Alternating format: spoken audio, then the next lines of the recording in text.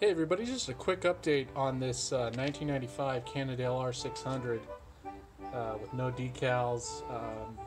I might have not mentioned in the very first video I did on this bike that, because in fact the serial number does say that it's GA, so January 1995 is a serial number date on it.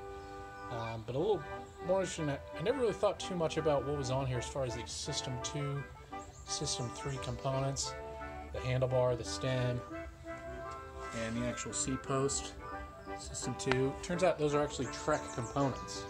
I've never been a Trek person. I've ridden, I owned a Trek mountain bike years ago, but I've never really known much about Trek or their parts. So I was very interested to find out that, in fact, these are Trek brand components on this Cannondale bike. And it kind of continues to lead me to believe that this really was either a demo model that a bike shop here in town, built up, or something that was completely overhauled and upgraded at some point in time. Because as we see, like I probably mentioned in the first video, it's got everything is Shimano 600.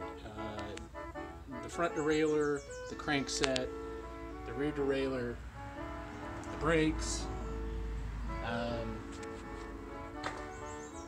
the shifters are these Shimano STI 600, and even the hubs are Shimano 600, which would definitely be an upgrade to, this is the R600 model, and I know thanks to VintageCannondale.com that this would have come with all basically either RX100, a mix of RX100 and 105 parts.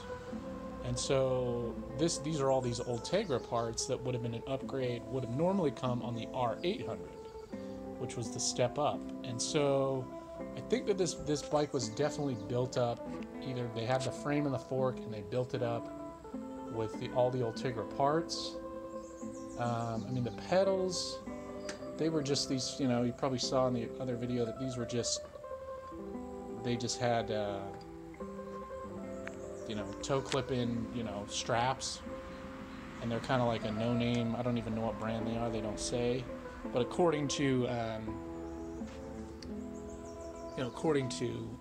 the catalog, they're supposed to come with clipless look, pedals, which these are not.